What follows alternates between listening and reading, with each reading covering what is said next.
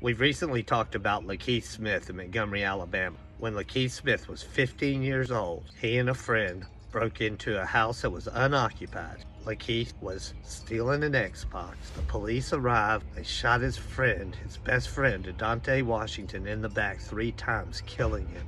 Lakeith was charged with felony murder. They kept him in juvie for 3 years, tried him as an adult at 18, sentenced him to 65 years. We recently were celebrating because that conviction got overturned to 30 years. But people say in my comments, well, if you can't do the time, you shouldn't do the crime.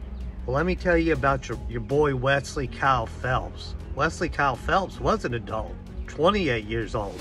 He was in court that same day. He was in court for grand theft auto and leading police on a high-speed chase that resulted in a fiery crash that killed his girlfriend. Wesley had priors, unlike Lakeith Smith, who had no priors at all. But Wesley had priors of sexually assaulting a minor, burglary, and more.